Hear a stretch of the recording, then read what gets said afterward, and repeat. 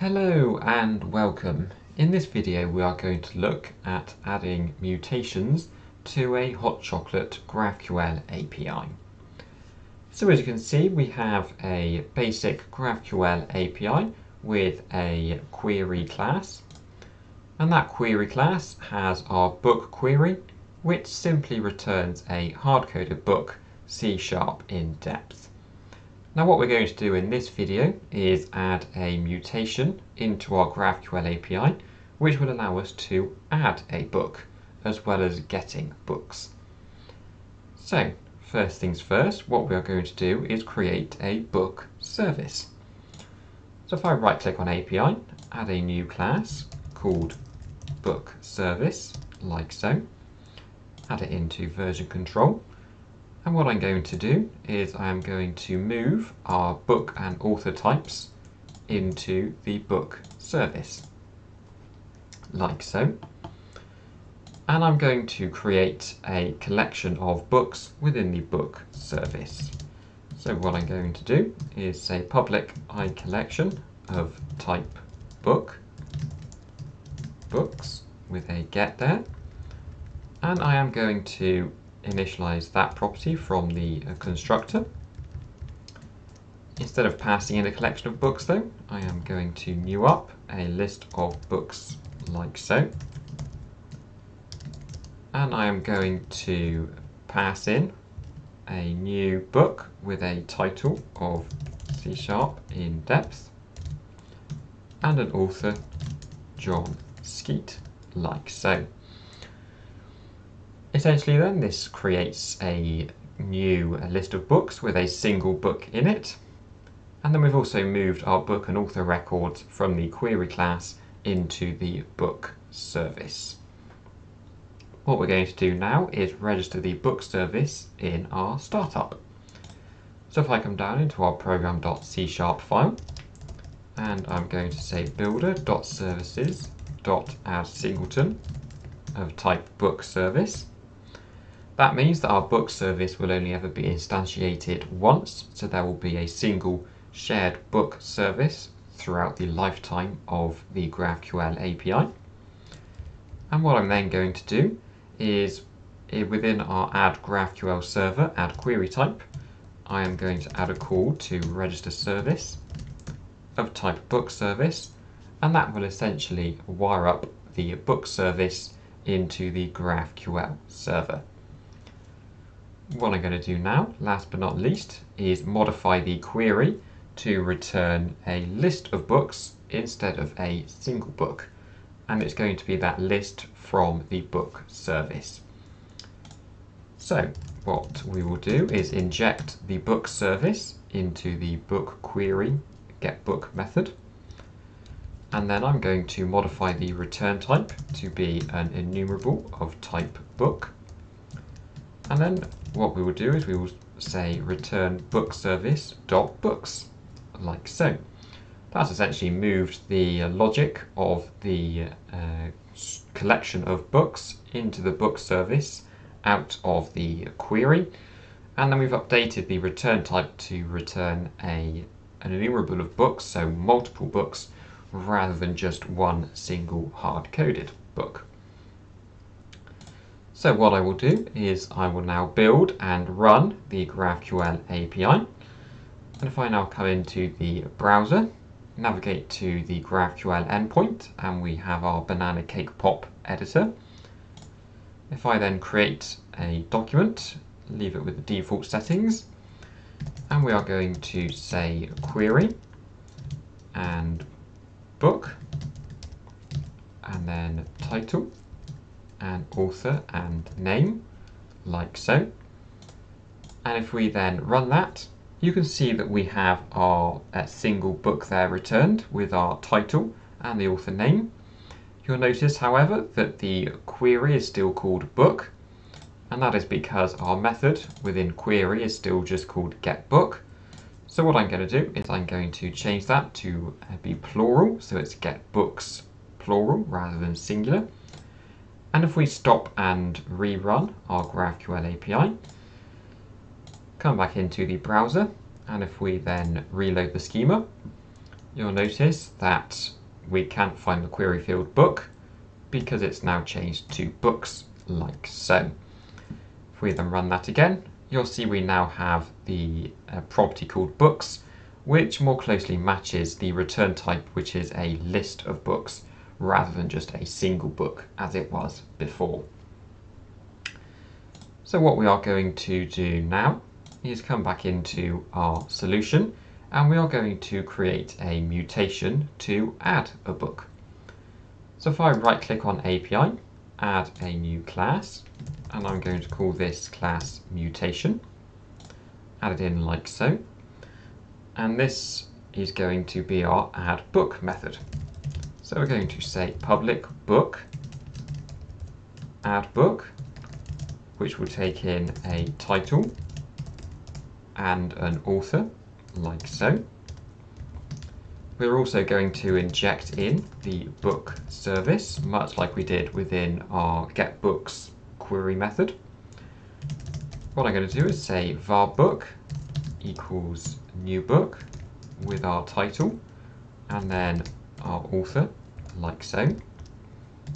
We then say book service.books.add our book, and then we will return the book from the add book mutation.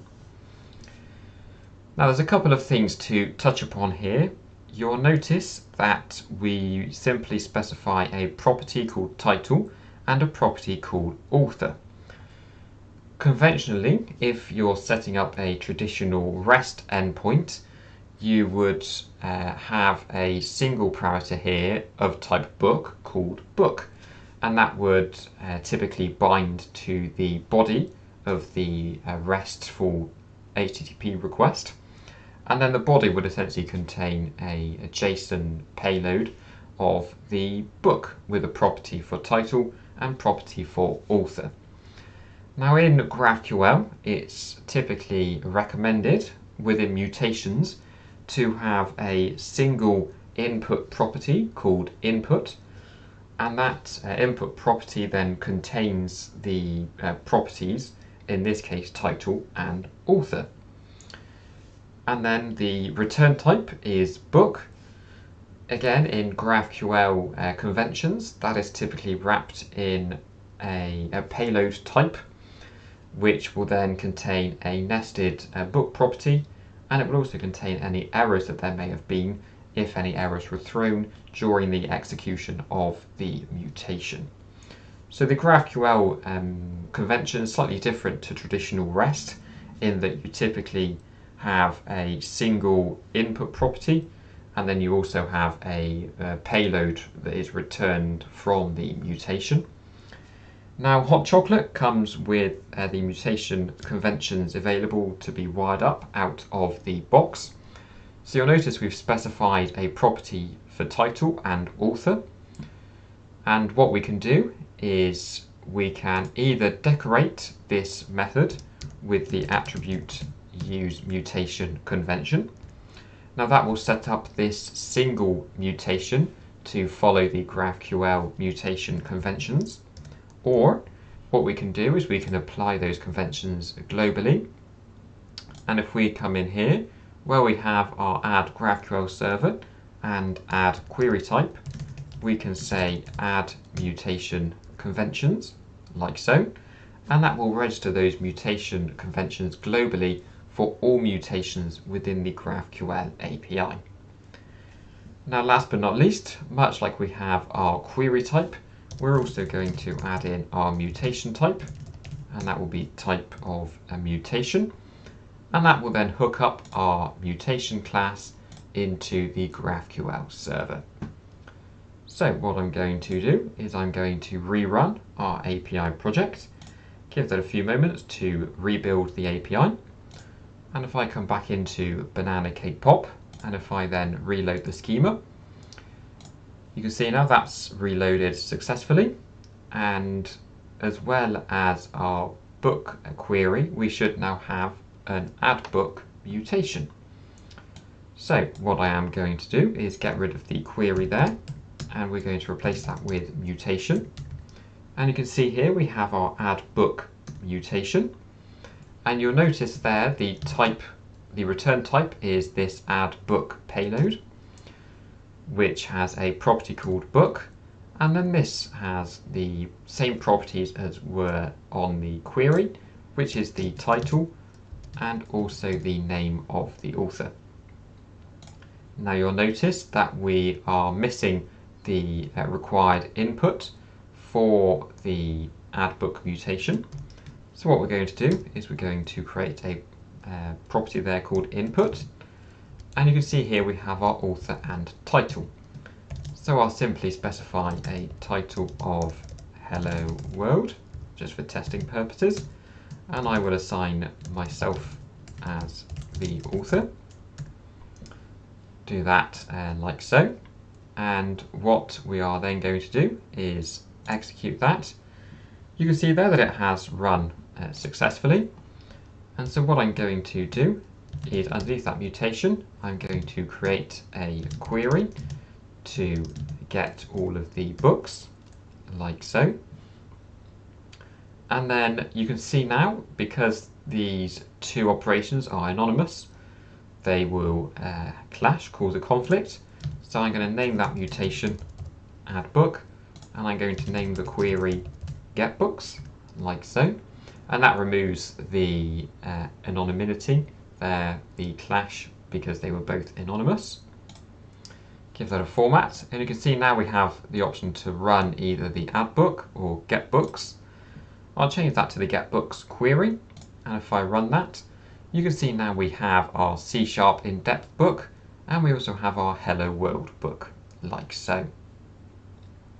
Now the last thing that I am going to touch upon when it comes to mutations is the variables that you have within GraphQL.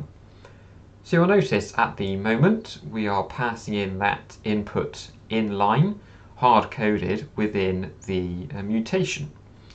However, what you can do is you can use variables in GraphQL in order to keep the mutation code static, and then you can have the variables being dynamic.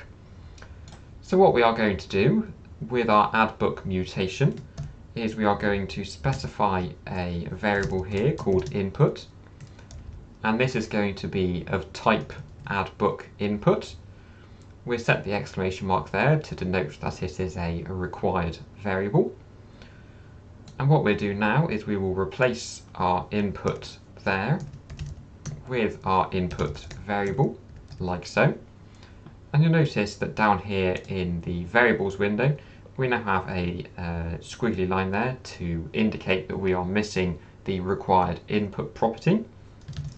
So what we'll do is we will create a property called input, and then we can say Hello World 2 as the title, and then the author, I'll set that to my name again, like so. Stick a comma after the title there, and essentially what this allows you to do is it allows you to have a static mutation that doesn't change, and then the dynamic variables are essentially provided within the variable input, and then you can keep the variables out of the mutation that is executed, and then essentially have a separate variables property in the request that is sent to the GraphQL server. So if I flick that back to add book, and if I run that, you can see it's executed that successfully. We have our book returned, Hello World 2. If I then flick back to the get books query, and if I run that, you can see we have our C# in depth, Hello World, and Hello World 2. So essentially what I have shown in this video is how to add a mutation type to our GraphQL API. I've also showed how we can set up the mutation conventions in order to follow GraphQL best practices globally across all of our GraphQL API's mutations. We've also added our singleton book service and registered that service with the GraphQL server. We've added a mutation to add a book into the collection of books with a title parameter and an author parameter. And I've then shown you how you can either set up the input inline within the mutation itself, or how you can reference the addBook input as a variable and then define the variable as JSON within the variables property that's passed alongside the mutation in the GraphQL request. So I hope you found this video useful. Thank you very much for watching, and I'll see you next time.